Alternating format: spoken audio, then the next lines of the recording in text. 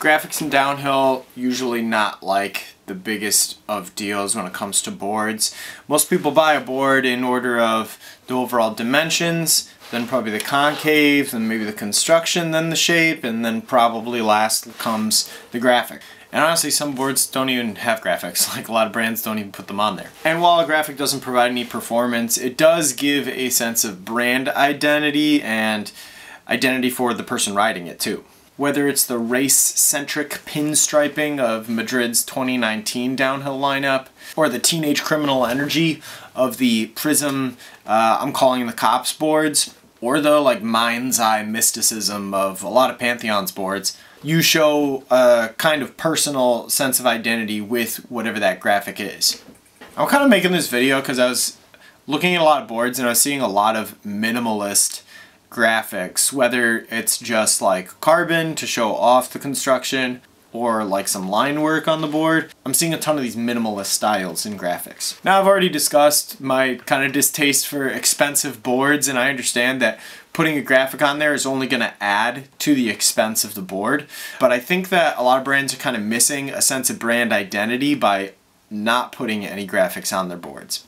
And I also understand that not putting a graphic on there kind of gives this no-frills, serious tone to a lot of the boards, which is a brand identity in and of itself. But that whole thing gets really played out really fast when it eventually starts to just come off as like you don't want to put in the effort to put the graphic together. A lot of times I'll actually confuse brands for one another because they're so similar in what the actual board looks like. They're maybe all black and white, or maybe they're just carbon, or maybe they're just like wood grain or something like that. And I get confused on which one is which. And I think one of the reasons why people don't do this is because when you put art on a board, everybody's going to be very opinionated about the art that's on there. So you are kind of alienating your buyer group, your target audience, to a more limited audience by doing this, but your overall strengthening of the brand identity, I think, is worth it.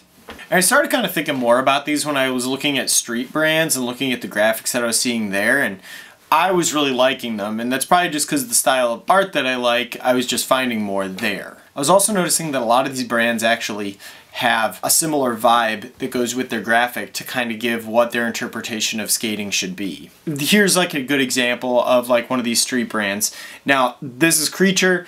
I don't even necessarily even really like these graphics a huge amount, but what I do like is that they have like an exact style, right? They've got like this kind of dark metal. This obviously green is a big color for them. It's very grimy, and it kind of gives that kind of feeling within skating of grimy, right?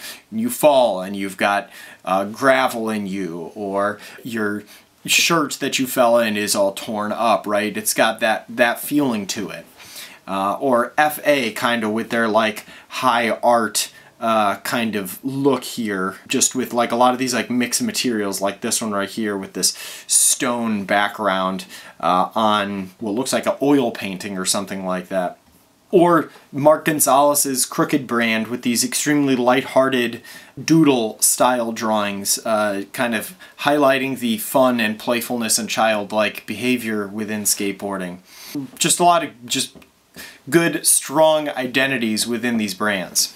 Now, I'll be willing to admit that, street brands can put a lot more effort into strictly the graphics because most street brands don't even manufacture their own boards. They just order them from a factory and print their graphics on them. So a lot of these brands are even using the actual same raw materials, same actual press, same concaves even in a lot of these boards. So really, the whole brand is like the graphics and the riders that ride for them with their style of skating and like the clothes that they wear. Honestly, a lot of street skating brands are almost more fashion house than they are craftsmen of building boards. And I don't even mean that like it's an insult. Like, I think that's cool. It kind of gives like a artistic spin to skating, which kind of, gives that idea of skating not necessarily being so sporty, but being so more artistic, which some people like. And it's also probably worth noting that there's some really bad graphics out there in the street world too. I think it'd be really cool to see more downhill brands investing in the graphics of their boards more. And there are some brands that are investing within their graphics as well. Just to name one, obvious choice is Pantheon with their, like I said, their more mystical stuff, as well as their more like, for instance, the Gaia with their kind of Greek god, goddess kind of vibe. They have a few boards like that. They also have some more typical skateboarding kind of, you know, skulls and things like that. And not to mention, they do have their minimal graphics too, like for instance this one right here at the Wiggler. But there's a unique feel to Pantheon's boards, and I do appreciate the graphics and what they put into them. And that's just one brand. So when you apply a unique graphic identity in your boards, it does alienate some buyers from your brand because not everybody is going to like that art style. However, with the size of the audience for downhill, it is kind of scary to invest more into a more acute target audience by using specific types of graphics and art styles. But I think people do appreciate these detailed graphics. Not to mention that the more iconic boards that I can think of the last 10-15 years also have an iconic graphic to go with it.